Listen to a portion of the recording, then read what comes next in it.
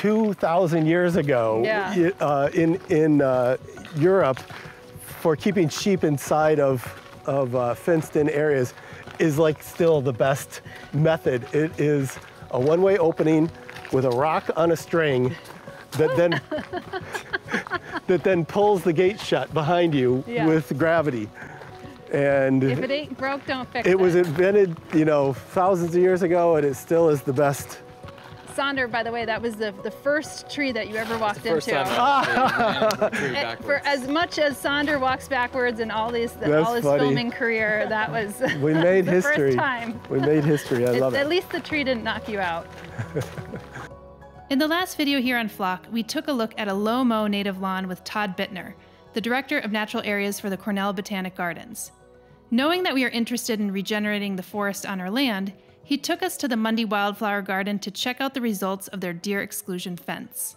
All right, so we are here, you'll see this, deer management.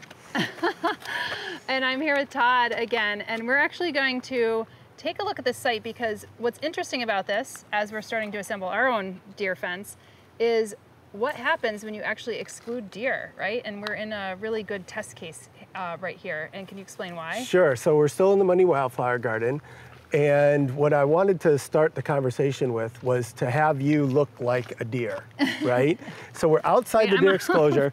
No, well, not that far, but you know, putting your head down at deer height and see how far you can see through the woods. Yeah. We can see, other than the cow parsnip that's in the front of us, we can see 100 yards. Yeah. There's no understory in here. We've been managing deer on campus for quite some time. We're still not meeting our management goals, and we still don't have a significant amount of woody plant recruitment from 10 inches up to 2 feet, 6 feet, and so on. And you could see that browse line through the woods still. But I would imagine some people would be like, but we like deer browse because we can see and it's easy to walk through the woods, right? Well, some people say that? We're favoring one species over a significant number of other species. Right. They're depressing the biodiversity, the abundance of these plants. And you know, we're dealing with things like emerald ash borer. And so we need recruitment to replace the trees in the canopy. And if the deer are browsing that and keeping anything from growing over your knee height, how could they ever get in the canopy and replace what we are losing from some of these forest pests? And when you talk about recruitment, you're talking about seeds naturally falling and then off in the ground and then growing up and creating like many different layers within the forest canopy. Absolutely. And right now, the average seedling height that we have is about 16 inches high, which is about the average snowpack that we have in the winter. And essentially, the snow is keeping the deer from eating things shorter than that. I see. And so, it's not just here in Ithaca, it's our whole region. Our deer browse is really one of the most significant conservation issues that we have. Now, why is that for folks? Because oftentimes when we think about like an invasive species, we get it. It comes in, it bullies out the others, it creates a monoculture. What is it that we've done that have made deer populations, I'm assuming it's something that we've done, that have made deer populations explode? Sure. Well, it is something that we've done. We've made the perfect deer habitat. They love fragmentation, edges, different habitats. If you look at our agricultural landscape, that's ideal for them. They love areas where there aren't any predators. We remove the predators from the system. Other than hunters, right? Or our cars, sadly, is also a population control on deer. Those are the things that are regulating their population. So they can essentially grow unchecked with those two exceptions. And if you don't have deer that you're using lethal means for, it's gonna be cars. You know, you forgot one more thing that we've done is Disney's Bambi. That did have a significant influence. So, but that's one of the reasons that we built the deer exclosure behind us, so that it's one thing to tell people what is the situation, and it's another for them to get to see it for themselves. So let's do that now. So we have a 5-acre deer exclosure here. 8-foot-high woven wire fence on treated lumber posts. And is 8 foot the minimum you should go, or? 8 feet is the maximum that you should go. We have much more of a possibility of deer coming in to the exclosure by going under the fence than over it. Okay. Unless can it even fit under here? No, or not so much. No, they actually could get under there. So this used to be higher. This is how popular our trail is that it got worn down over time. But just take a look at how striking it is about the woody plant vegetation. You know, from your ankle high to however high up. We saw the musclewood earlier. We have a spice bush that's in here. We have you know, maple, ash. Hickory sycamore recruitment that's going on for some of the canopy species. Alternate leaf dogwood I see here is one of their favorites. You would never... The dogwood seems to like somewhat come back. Like we have a lot of like Cornus sericea and I'm like, oh, red stems again because the deer ate it back. You know? So the dogwoods are definitely a favorite and you won't see any that are actually, you know, growing to any type of typical height in areas that have really high deer browse. Which is a beautiful understory tree, you know, and when it gets to a point, a height. Yes, it is. And you know, the deer eat vegetation preferentially. They're really good botanists. They know what it is that they're eating. And so we call the ones that they really are interested in preferred browse species. And so, and it can differ by site and region, but those are the ones to really clue in on to determine what the level of impact is to your particular area. Interesting. So for example, beech is one of the least preferred. So there's lots of beech. You go in the woods, and if you're trying to determine if there's a deer abundance issue, don't look at the beech. Look at oak seedlings. Look at white pine seedlings. Look at dogwoods. Look at viburnums. Those are almost universally always preferred for browse. And those are the ones to measure and quantify and look to see, are they setting fruit, are they flowering, are they getting eaten down year over year and getting more diminutive? Yeah, the winter was so bad this year. We saw it on hemlocks, we saw it on rhododendrons, we saw it on just about everything. They had a sort of desperation year where they ate the bark off of everything too. So yeah, the amount of snow that we had was really significant and it put a lot of pressure on them. They use up a lot of fat reserves. And you know, they didn't want to starve, so they got to eat something. But we've had this exclosure in here since 2008, so about 13 years of development. And before we put it in, it looked pretty similar outside the exclosure to inside the exclosure. So it does take time for it to kind of bounce back. The way I look at it is it's kind of like a pendulum. And if the pendulum swings too far towards the area being impacted by deer, then you have to be that much more aggressive to swing the pendulum back to allow it to recruit and recover. So the sooner that you address an overpopulation of deer, the less effort it takes to kind of get things to get back into balance. Right. You know, one of the things that we went and you'd mentioned before, Smith Woods, they started getting trillium back and everything along those lines within 2 years, which I was like amazed by. Now, you could still see quite a ways, so they probably have quite a ways. This is 13 years. When did you really feel like, wow, this was a miraculous recovery? Yeah, it was about 3 or 4 years in, and there was a very evident change that happened. But you mentioned trillium. It's a really good one to key in on. So we have some over here. It might be a little past bloom time. Well, but still, I think it's going to be informative because a lot of these spring woodland wildflowers are corm storage systems for their nutrients and resources. Right, which is similar to like a bulb, right? You know, underground. Yeah. So that's where the storage is. Exactly. And so here they are. So here you have, and it's evolutionarily why they're adapted to grow before the canopy fully closes, because it's a sprint to the finish to get to flower as early as you can and set fruit as early as you can before light becomes limiting. Right.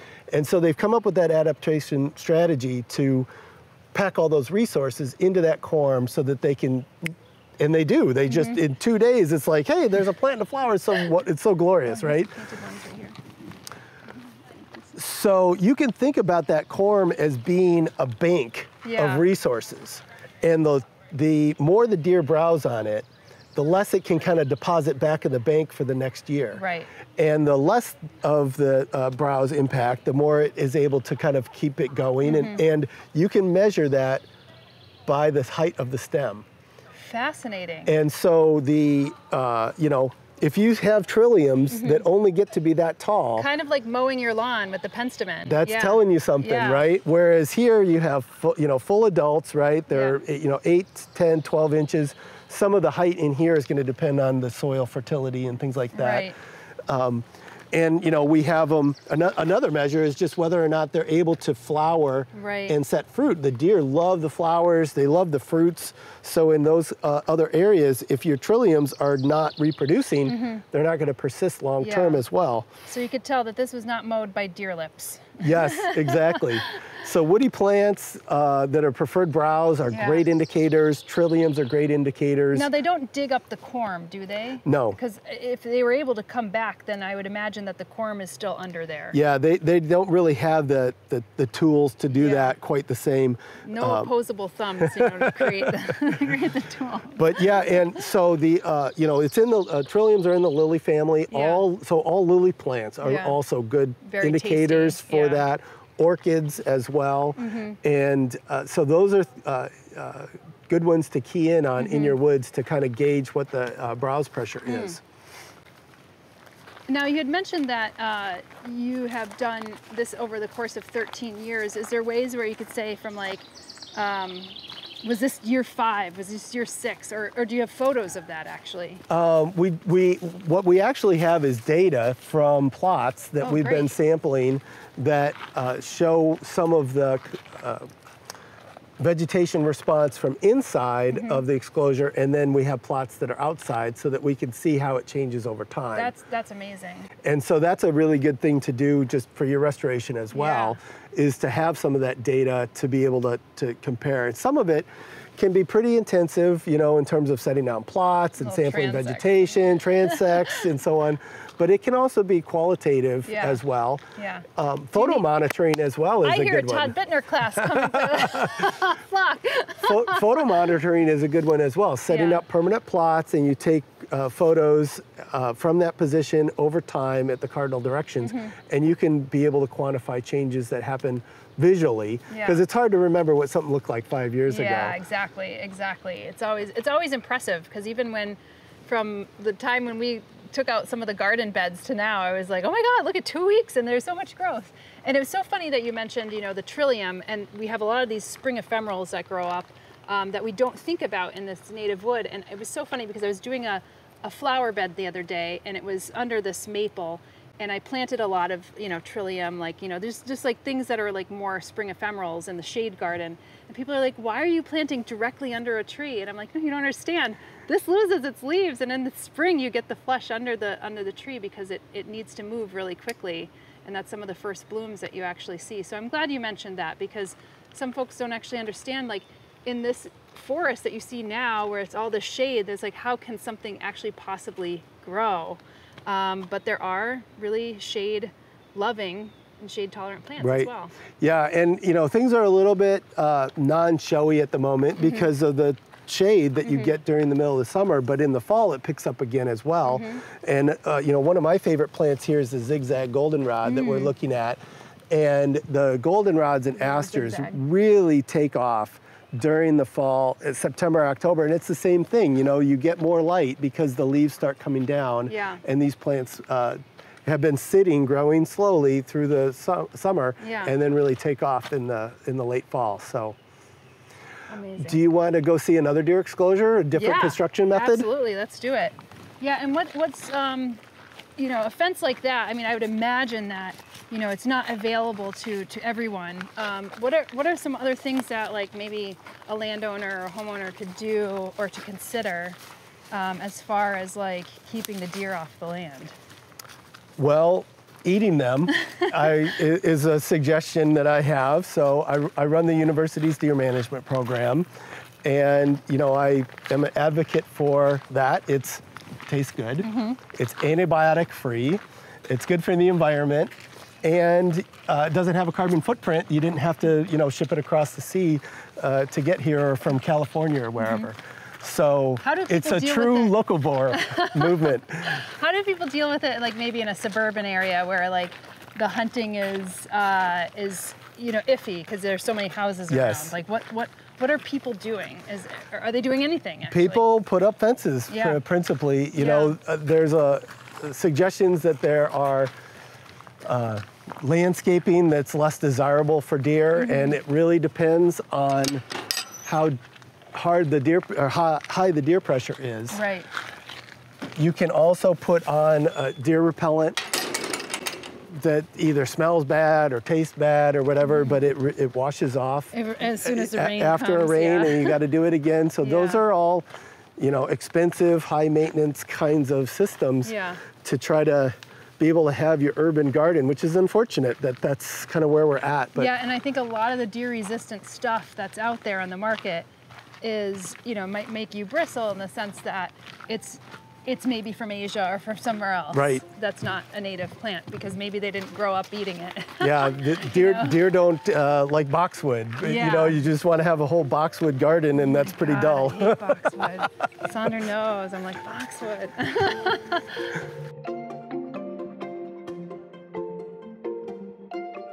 Well, actually, that's another good point that you just bring up, like with deer ticks. I mean, I know that deer aren't the only ones that carry ticks, but can you see any type of reduction of ticks when you exclude deer, or not so much? Is there any studies on that?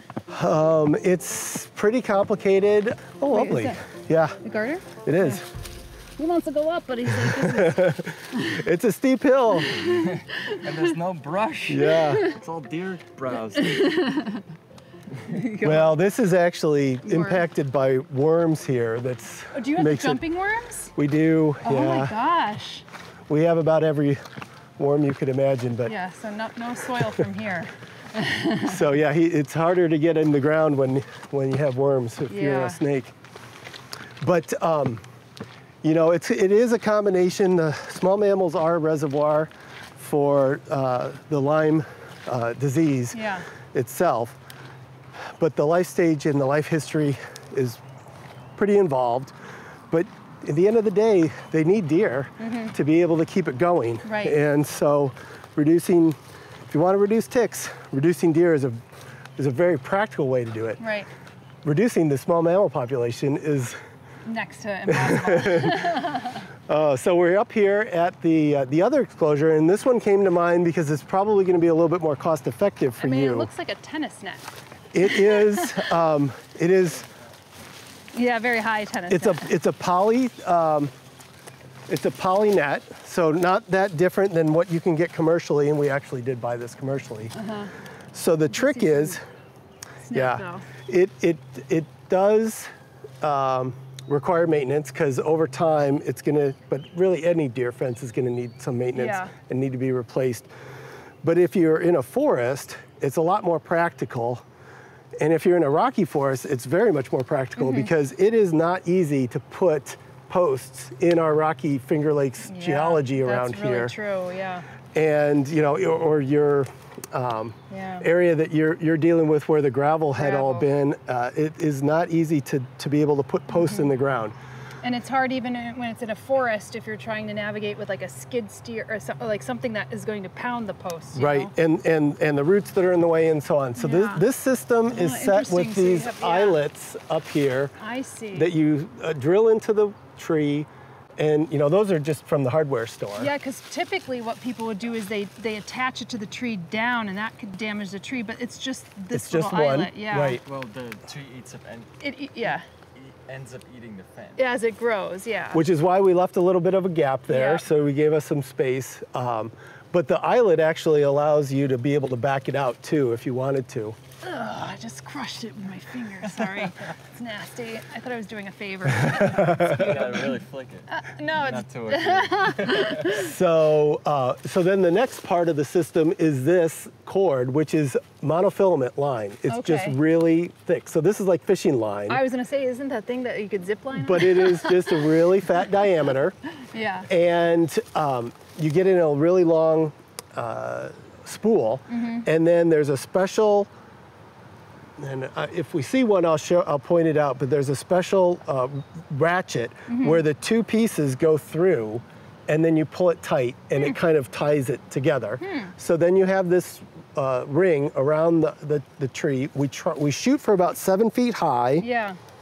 and this is 8 feet total, to give us an extra foot at the bottom that then J-shapes out and helps to make sure you have continuous contact of the fence despite undulations in the landscape. Right. And we'll take random logs that are, you know, wherever and kind of put them down on the bottom. If you really needed to, you could put another cord to tie it at the bottom as well. But can a deer, okay, sometimes a deer running full force, if they're really scared, I would imagine could break through this, but then it's cheaper to probably fix. It is, often they'll bounce off of it, and that actually doesn't happen that often. They don't really run helter-skelter through the woods. Unless you have a bunch of hunters. Well, but even then, they don't usually run that far, and then they stop and try to disappear. Right. So it's pretty rare for them just to bowl over your fence. But then either zip tied here, or we have these hog rings that are the same things that you put on the end of your sausage casings and you crimp on, and we then just hang the fence from that cord, and there's your fence. And then I love it. It's like more MacGyver style. It's like the DIY. I could get it all from the hardware store down the street, and wham, bam, thank you, ma'am, I have a deer fence. It's something that you can do without being a professional fence installer. Or if you just have a little orchard, and you don't want to go and get a price, you just want to put it around and let the trees get big enough, that kind of thing. I could see this being very practical. Right, and if you do have a tree come down on it, it does have some give to it. It doesn't get crumpled like a metal fence, and then you have to kind of fix it. And then at the wherever you want an entrance, you have the two pieces of fabric kind of overlap, and then you just kind of unfold it, and you can walk in, and then fold it back out. You could put little beads on it, and you get the hookah effect. It's Ithaca, by the way. So we've had this here now. This one's about 4 or 5 years old. Yeah. And so, we could see a lot of the similarities and differences in terms of what's growing outside the height of the vegetation. It's being continuous from your ankles up to above your head, as opposed to what we've seen outside as well. So that's just within the last 4 or 5 years. And have you seen trillium and stuff like, or the kind of like spring ephemerals come up in this area? Or is it a different kind of site that doesn't have much It is, and a lot of that has to do with land use history. Okay. And that's a really great question. So in my restoration ecology class, the first lab that we do is reading the landscape. So let's walk up here, and I'll give you one of those clues that we suggest people look for. Did I matriculate in university again?